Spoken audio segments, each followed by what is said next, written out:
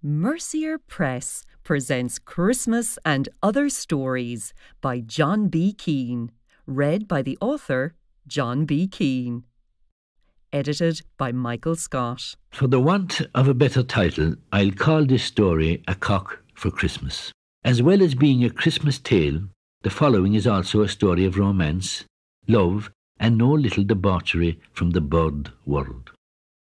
As stories go, it is as true as any, and it happened in my native town some time between the disappearance of the swallowtail coat and the closure of the Lartigue Railway.